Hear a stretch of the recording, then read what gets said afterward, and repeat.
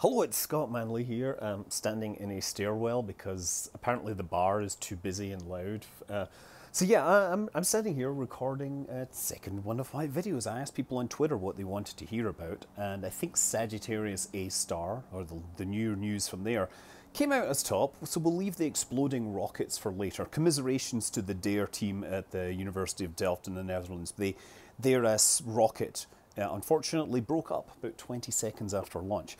Anyway, yeah, big news is new results from the core of our galaxy, Sagittarius A Star. It's called A Star because it's like this active radio source, and it's believed that that is a supermassive black hole, about 4 million solar masses off it, right at the very core of the galaxy. Now, for the last few months, or since earlier this year, astronomers have been, rushing to get their hardware working at top priority because there is a star among many stars that have been orbiting it. There's one particular one called S2. It's a blue B-type star, which means it's very, very luminous, and that's one of the reasons that we can see it despite the fact that it's over 8,000 parsecs away.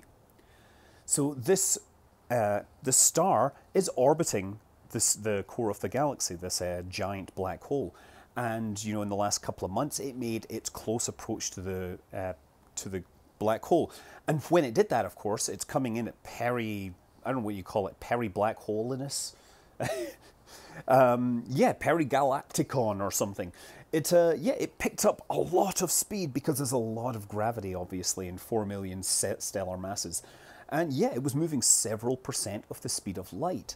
So they've tracked this with great accuracy. In particular, they used the VLT in the southern hemisphere. I mentioned this in my video on angular resolution of telescopes. That's the one where they can have 4 different telescopes and combine the light so that they create a telescope with the effective aperture of 160 meters, I think it is, and that means they can get unprecedented levels of angular resolution. And it's actually really fascinating to look at. There was a movie that was published in relation to this paper which shows the stars orbiting the core of the galaxy, and it's like 3 decades or something worth of data. And you can actually see as the data improves over time as new telescopes come in. So this one in particular was going to fly past closest approach, pick up a lot of speed, and therefore be a perfect candidate to test general relativity.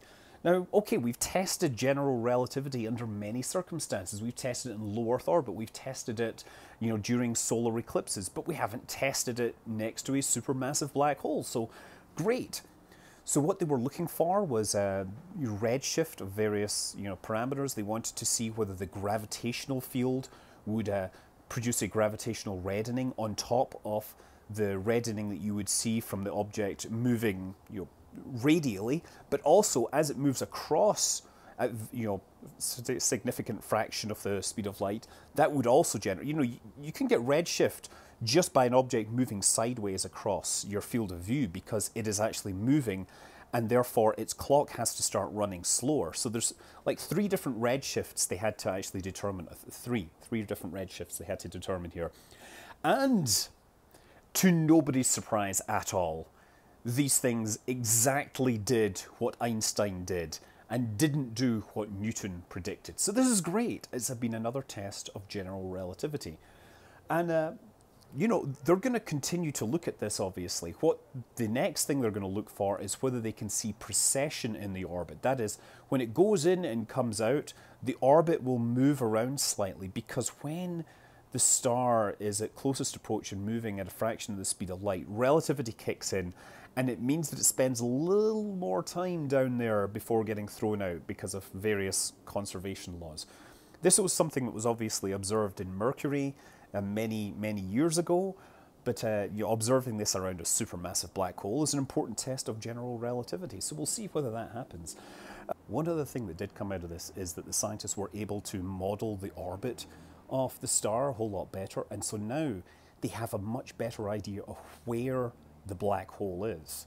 So we've known, angular locations, but we haven't known radial distances with great precision. But now their prediction gives it something like 8,122 parsecs, plus or minus 31. So that's like 0.4% accuracy. So it's the most accurate estimation of the location of the core of our galaxy yet.